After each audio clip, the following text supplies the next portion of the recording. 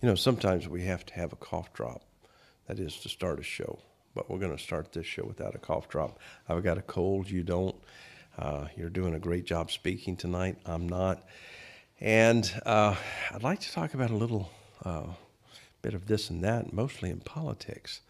I hear that you're really, really, really, really interested in making possibly this impact on the state of Texas. Talk to me about it. Well, when Bernie ran, he said that people needed to get more involved Yes. in politics, not just as voting, which of course people needed to do. We've seen demonstrated why people need to vote, and at least I hope that when the next election comes around, that we won't be like we traditionally have been, where Democrats and left-leaning independents typically don't vote in the midterms. Right. I think we've learned our lesson. I would like to think that people have woken up and realized what an important thing that is. But he wanted people to get involved in politics directly, like running for office. And I've had the pleasure of interviewing a number of people, I think it was maybe a half a dozen by now, who were inspired by that to run for office where they never would have before. It was considered some lofty position that was unattainable for common people. And I've interviewed a handful of people that are either running for the state senate in their various states, or they're running for the U.S. Senate for the first time. And one or two that had already run previously and lost, that wanted to get out on the podcast and give it advice and pointers to other people. And I'm excited about seeing an awakening of all these people, an awakening of an interest, Yes. in taking the helm of our political system and becoming way more involved than we have been.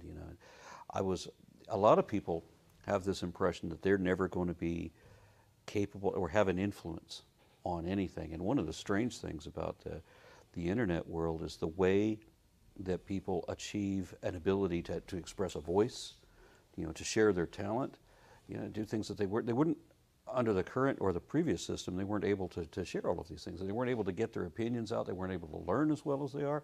They certainly weren't able to connect and network the way that they can now. Yes. So I've been part of a number of different marches and protests and political actions in the last year or two that were all orchestrated by social media, and people have raised their awareness and their understanding so much over so many different things that it's actually encouraging. And these are, make no mistake, these are dark times. Right. I have great concerns for not just the economy, and not just the quality of life, or the normal aspects that people would be concerned with in everyday politics. I'm concerned also about the environment, and I don't think we had 4 years to go to something to a regime, if you will, that wants to deny that climate change is even a possibility, or that humanity has any effect on the environment. Clearly, we have an effect on the environment. I think Sure. It takes a greatest denial to say otherwise. Then there's a lot of dark things that we could talk about in the environment that I don't want to go into right now. I want to stay with the possible hopeful, which is that people are realizing that, maybe we can wrest control away from the powers that be and change direction from where we were. And I like to see that, as I mentioned before in a previous conversation that you and I had, I have a friend who is a Republican Party delegate. And he and I agree on very little. He's a Christian creationist and all of this, but an old friend. And he and I agree on one thing, and that is that the establishment in both the Republican Party and the Democratic Party need to be replaced. And so I identify as a Bernie-crat. I resonate with the Our Revolution, or the Justice Democrats. We're out to reform the party, and I understand that in this last election, there's a lot of finger pointing as to where blame is, and I'm doing the same. I can recognize that there are several things that both sides did that were wrong, and Right. and there's quite a lot that the Democrats did to themselves to effectively shoot themselves in the foot. But this is what we're trying to change. The Democratic Party in this last election was not in touch with the common people. They didn't follow the platform that they claimed to hold.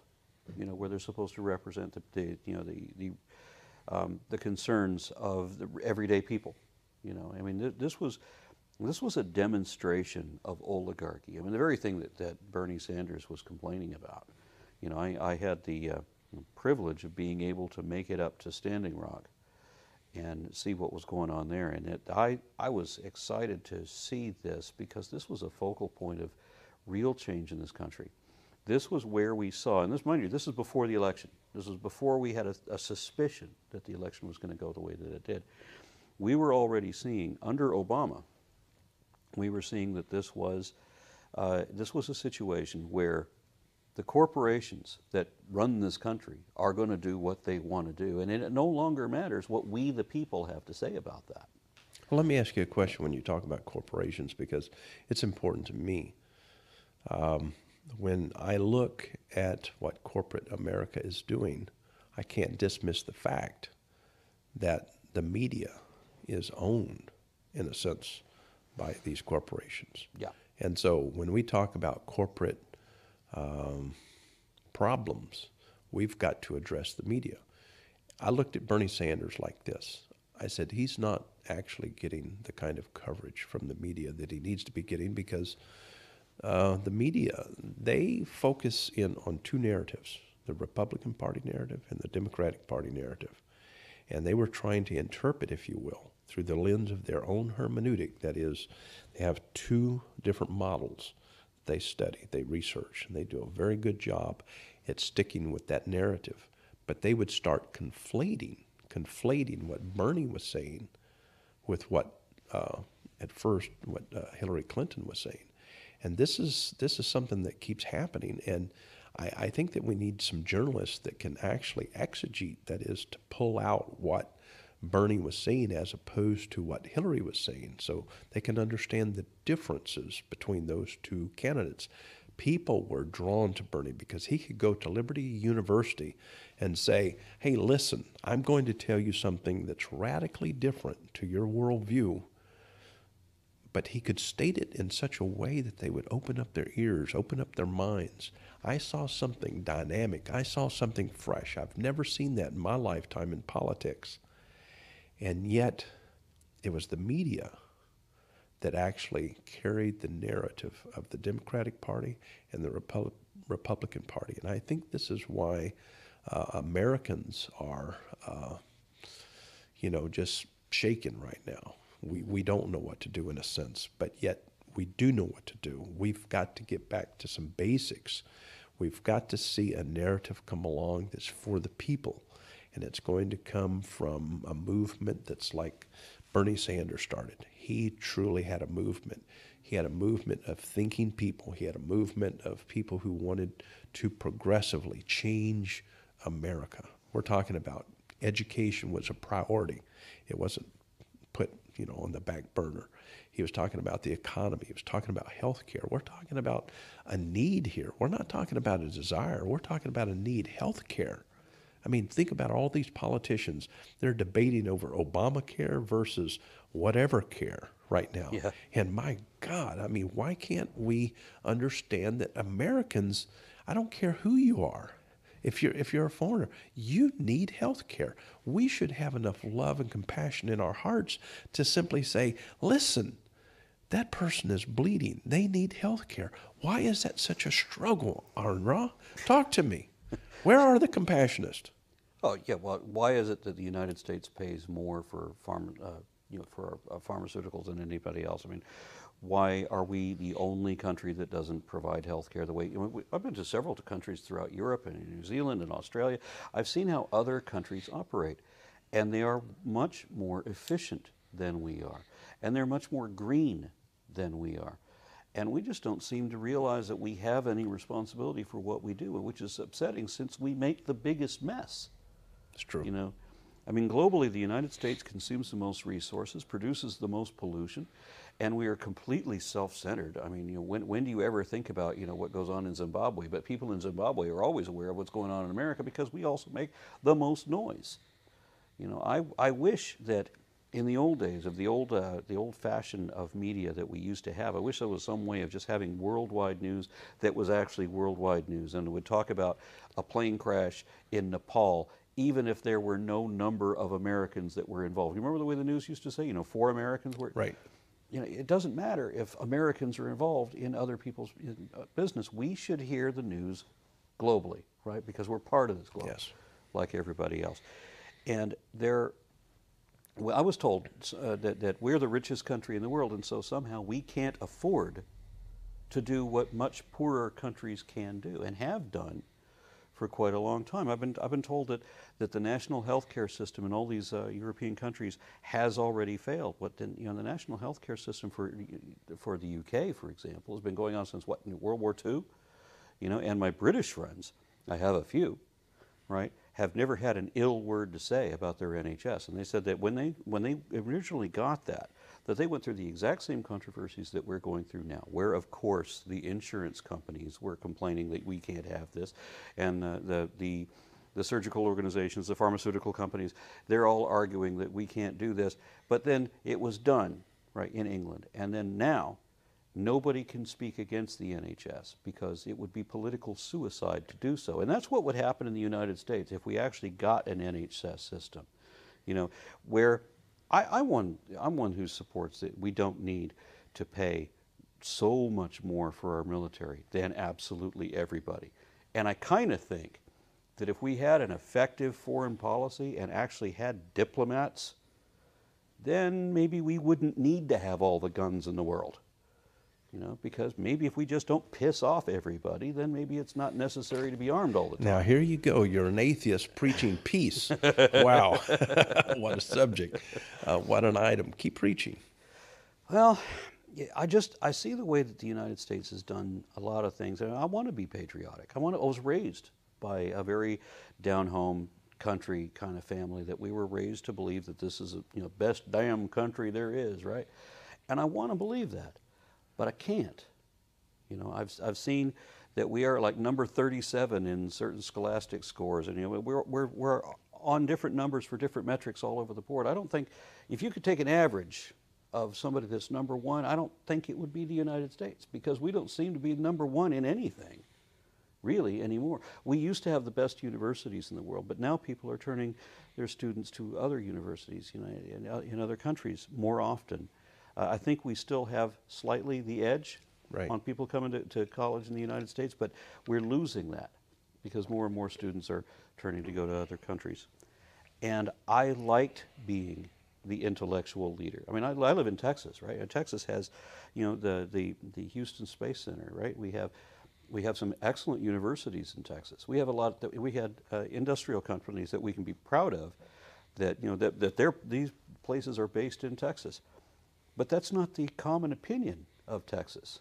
Nobody's aware anymore of these universities that we have at our disposal. Instead, what they're aware of is our notorious, infamous Board of Education, and all the dominionists that are running every level of our government, just embarrassing us constantly.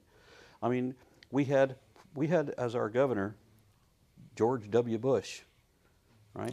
And then we had, after that, we had Rick Perry, right? Oh, my goodness. And you guys probably don't know about the guy that has replaced him, but every bit as bad. And everybody, and all of his successors or supporters, or assistants, if you will, subordinates in his office, just as bad. I mean, we got horror stories for almost all of them. I mean, one of those people, I can't remember his name right now. There was a famous filibuster a few years ago where one woman managed to do a filibuster wearing a catheter to keep herself from having to take a break from that. She managed to stand and talk for 11 and a half hours on behalf of women's rights. And I wish I could remember his name. It's so embarrassing now. The guy in charge at that point, when they finally got her off that, when they finally were able to take a break from that, they were only minutes away from midnight, and there was a huge uproar. The crowd managed to go berserk and stay everything until midnight, right? So they pushed the boundary over. They'd done enough stalling and enough roaring and everything that nobody could take a vote. And so then the guy, I wish I could remember his name, he actually fudged the date on the document. Under the CD cameras that were, he didn't know that there's 180,000 online witnesses at this moment. So he's fudged the date on this document to say that the vote took place on time. And it took 3 hours to explain to this guy that there were 180,000 witnesses and that they all know. They screenshotted and they know what he did. Was he charged? No. Because our politicians get to walk. They get to perform crimes that any of us would have been penalized for, and they just get to walk without any indictment at all. What, are they immune? This needs to change. We have such a corrupt system that we're not in a position to complain about other countries being corrupt. Look how corrupt we are. And the more you start watching news stories, and hopefully from multiple different sources, because you're right, we have unreliable media. We have some grassroots journalist sources that can be very good, but you got to have a bit of skepticism with wherever you get your news from, right? And mix and compare. The thing that scares me when you look at the facts, if you're raised in, let's say, family A, you grow up with a certain norm. If you're raised in family B, you have a different norm. And so if someone from family A gets married to someone in family B, one of the problems that's going to come up is, my norm is not like your norm. And so, it's going to take some time to adjust a bit, just to have a relationship with them. And the thing that I see today that's happening that truly bothers me, it's really troubling, is that so many people are becoming nationalist. That is, in the sense of disconnecting themselves from everyone on the planet. And it's all about America. Yeah. And that scares the hell out of me. That's like saying this family over here, A, can completely disconnect themselves from family B. My set of norms is what we're going to live by, and I don't give a damn about family B. That scares me, and I see that being pontificated day in and day out. That scares me. And this is why I think people need to rethink their position, that is, on patriotism. I think that we should be proud, namely of ourselves first, proud of our relationships with our family members. Like, I'm so proud of my wife, my children, my grandchildren. Yes, I'm proud to be an American, but I'm not going to overreach with that. I'm very, very proud of people from other countries. I've got to learn from other cultures. I've got to grow. I don't want to say my norm is the greatest, it's the best, and park my mind. I would like to learn from others. So many other countries are doing magical things, in a sense, compared to us in education concerning just something as simple as algebra. Yeah. I mean, some countries are actually teaching algebra in third grade. We're waiting far too late to do that, but that's another topic on another show. But my point is, you have a heart that is to keep moving forward, and you're young enough to get involved in politics, and you're smart enough to do the right thing, and we need you. We really, really do need you to get in there, because we have so many people who have sold out to corporate America. And we're talking about journalists have sold out, senators have sold out, presidents have sold out. I'm tired of hearing yippee-yi-yay, cow patty over and over again. I've heard it enough. Bernie Sanders was a breath of fresh air. I needed to hear that. That inspired me. That was honesty. It was transparent. One thing that I will say about Bernie Sanders that's much like you, when he walked on stage, you could see Bernie and his wife. When he walked off stage, you could see Bernie and his wife. Everywhere that man went, you could see the power of him and yet the power of his wife. That's what I've seen in you. You and your wife, you love each other. You're hand in hand all the time. It's been a wonderful thing to testify of. I love that. My wife and I have been talking about that. We've been talking about, wow, Aron Ra and his wife, they truly love each other, and that impresses us so, so much. We're compassionate, and we make a big deal over people who know how to love and have a good, healthy relationship. And so, well, thank you very much for that. But in all fairness, most places that Trump goes, his wife eventually shows up at least 5 paces behind him carrying the luggage. When you talk about being patriotic, probably the hairspray. I don't know if Trump reminds me of, the shock jock gets in to be president. I mean, he's funny. I mean, some of the things that he says, I love listening to his rants, not for the sake of him being president, but just to listen to, you know, what is the shock jock going to do today? The thing that troubles me, it may go south real quick. It probably will, and that scares me. And so we do need someone like a Bernie Sanders who's not about war. We don't need Yeah. a Hillary Clinton. She's too much of a hawk. Bernie's more of a guy that's saying, wow, we need to focus in on what education does for the economy, does for the person, first of all. Yeah. Because educated people, and correct me if I'm wrong, but educated people, they have lives that are more fruitful. Therefore, they probably will be more fulfilled in life. Yeah, and I gotta add to this. I mean, I knew this woman who lived in the Soviet Union when it was the Soviet Union. Right. She identified as a communist, and she said that what beat communism wasn't superior military power. What beat communism was color TV. That the United States had a better standard of living, and Russians could see it. Right. You know, and so that was the influence. We need to be focusing. I don't think we need to be pointing guns at everybody and say that we're don't mess with us because we're this terrifying. I think we need to turn the focus back to raising the standard of living. We had the highest standard of living in the world, and after having been to 20 some odd countries in the last couple of years, I don't think we have the highest standard of living anymore. Because I've been to a lot of other places that are way nice, Yeah. And when you were talking about patriotism, I wanted to add something to that too. We do this Pledge of Allegiance, and I've been protesting the Pledge of Allegiance just for its inclusion of under God, which was added some many years after the Pledge. Because we've seen the old cartoon reels of Porky Pig giving the pledge without that part in it. But really, I have a problem with the pledge itself in its original form, because this is an oath that people should not be taking. You're promising that you're going to support your country no matter what it does. Now, people that are all about the Second Amendment should understand this better than most. I mean, why do you need to have your guns? Why does the Second Amendment tell you that you should have your guns? Just because you're supposed to be, because the militia is armed, you should be armed. And this is I think the favored interpretation of that, right?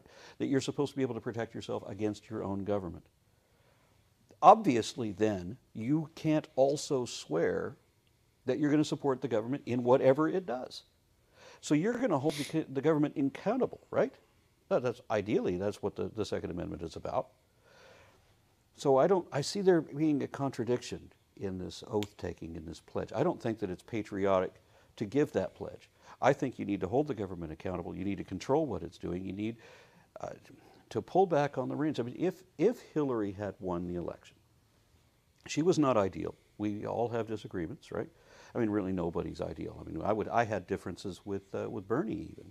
They were just relatively trivial and things that could be worked out easily. But if Hillary had won, we wouldn't be as bad a situation as we are now. And she at least has shown that in the past she has changed her position when popular demand forced her to do that. And, so that means that she's at least somebody that can be reasoned with. Where I'm sorry to say that the current regime, we have somebody that won't even attend his own intelligence briefings because he doesn't need intelligence. Well, I don't know what we're going to do with that. But you see what I'm saying about the way that government is supposed to serve the people and not the people serving the government. And one last point that I'd like to throw out there, just to make sure I get it out on the show. I mean, the Founding Fathers were complaining in 1776 that you can't allow corporations to hold power, and that already at their time, corporations were already challenging the power of the state. And so this is where we're at. We warned about when fascism comes to America that would be wrapped in a flag and carrying a cross. Well, it's here. Right? And the Founding Fathers warned us about banks, and they warned us about corporations, and we didn't listen to any of those warnings. And look where we're at.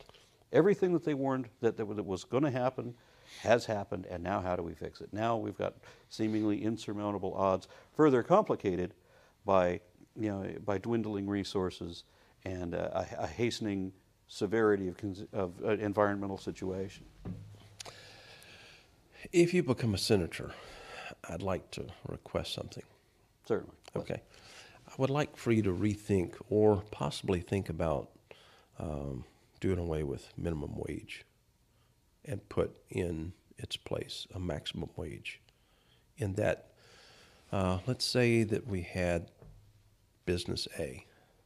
The guy at the top couldn't make, let's say, a certain percentage over the guy at the bottom. Mm-hmm.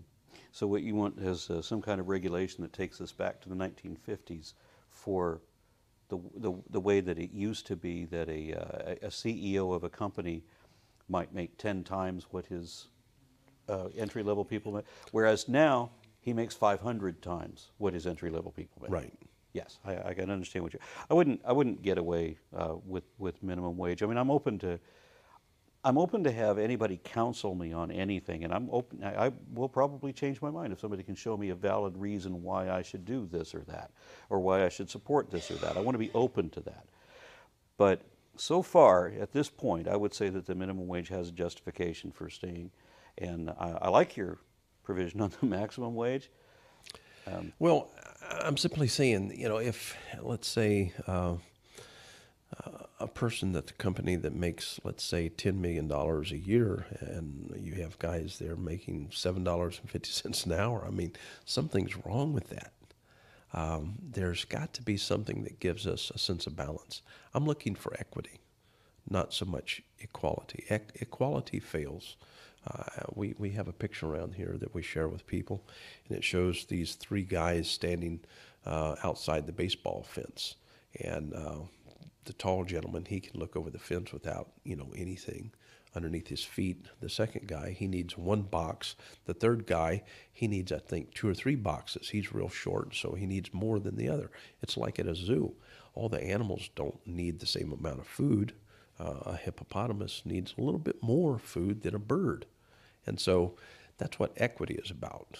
And I think that there is a way to establish equity in a community, something that would be a little bit more realistic than just equality. Giving everyone the same amount of money doesn't make sense to me. I think that we need to look at something in the context of equity. What say you?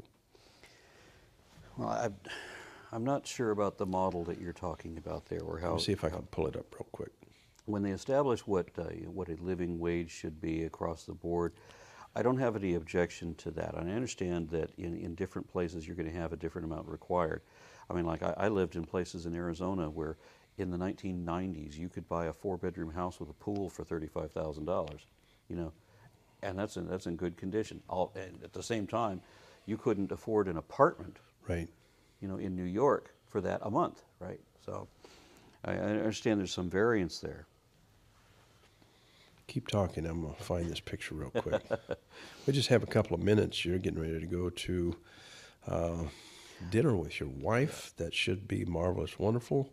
Yeah, and we are so proud for you. And thank you. I just want to state for myself that a lot of people will think that because of my position on other things that they want to think in dichotomies, and they think, okay, well, if you're not a hard right wing, then you're a hard left wing, and of course they don't consider that there's a middle ground at all. Right. They berate the middle being liberal for being that's an evil position too. They don't look at what the policies are, what the motivation is, and what my thing is. I'm about the people, and I want to raise the middle class. I want to raise the standard of living for everybody. And the first thing that I consider when I go to a different country and I see the people on the streets, I'm judging how well that country does, how fair they are to their citizenry. And I think that the minimum requirement that you should have of an effective government is whether your mother can still get her prescriptions at the grocery store. Right. Because if she can't, and you have anything to do with that, then it's because you've messed up the environment, you've messed up the economy, you've messed up health care. You've messed up the criminal system. you've fallen into a totalitarian state or Right. a complete bankrupt collapse, whatever it is. If you can't maintain the simple necessities that everybody needs, not just wants, but that everybody needs to be comfortable and happy as a bare minimum, that's my standard. I mean, it should be about the life of the people, how Right. well we live. And that, I think, is our primary concern. I don't care about getting more oil out of the Middle East and every other criminal thing that we are accused of doing to go about that end. Right. We should be focusing on home and making things better here. Okay, I'm going to ask my cameraman to come up here. Rick, could you? I want you to give us a picture of this. Focus in on this. This is what I'm talking about, the difference between equality and equity. I think it's a powerful pic. I think Aron Ra will really like this. Okay, tell me when you're ready. Okay, I'm just going to turn it around just like it is.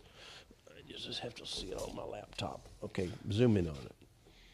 Just pull in tight, pull in tight, pull in tight. Focus that thing. Yeah, there you go. See, that's what I'm talking about. Okay, yeah. Pull back. Okay. The difference between equity and equality, you give everyone the same box. Okay. The short guy, he still can't watch the ball game. And to me, in a sense, that's what's going on in America. So many people have been left behind generation after generation after generation. They don't stand a chance without getting at least 2 boxes right now. And we need politicians in there that will give some people 2 boxes, other people 1 box, and another person, hey, you're doing just fine. In other words, arguments for equity are very complicated, but it's, I don't think that the ball game can be won just making an argument of equity. Do you see what I'm talking about? Yes. Now, I would have to take this under expert advice. For example, when Bernie started making his proposal for how he was going to do, tuition-free college and how he was going to do the NHS for us, if he could put that together. Where was I going with that? I had a senior moment. Oh, yeah. People were saying that it was impossible to finance these things. There's no way to get the funding for it, right? Right. But then I started seeing where, all these economists, I mean, they were naming a handful of economists, and then they show a list of 170 top economists, and they're all saying that Bernie's plan is the best of everybody out there. Right. Well, I'm going to, like I said, take expert advice. And if you have all of these economists, or all the top economists, and everybody's saying that Bernie's plan is good, they've got the expertise. I would take their advice in supporting the plan the way they're talking about. I need to be open to negotiation, especially when I don't have the fluency that I do in my own area of expertise. Right. Hey, it's been fun having you here in Pensacola. We're going to see you in the morning, but you have a wonderful dinner with your wife, and we love you so much. You don't know how much all of us are for you. You have been a blessing to us. Walking downtown with you last night as we were filming, looking at all of those places. People turning theaters into a church. It's like a con job. Come in here and, we're going to be hipsters for Jesus. And then we're going to get you saved. And then the people across the street, they're doing the boring stuff. I just don't like the con. You know what I'm talking about? All the lies of Christianity. Perhaps we can do that on your show. I'd like to talk about why I think Christianity is harmful. Yeah, well, another week or so, and I'll have you on my podcast. Sounds good. Right. Hey, love you. It was a delight being here, sir. Okay, my pleasure. Thank you. Take care.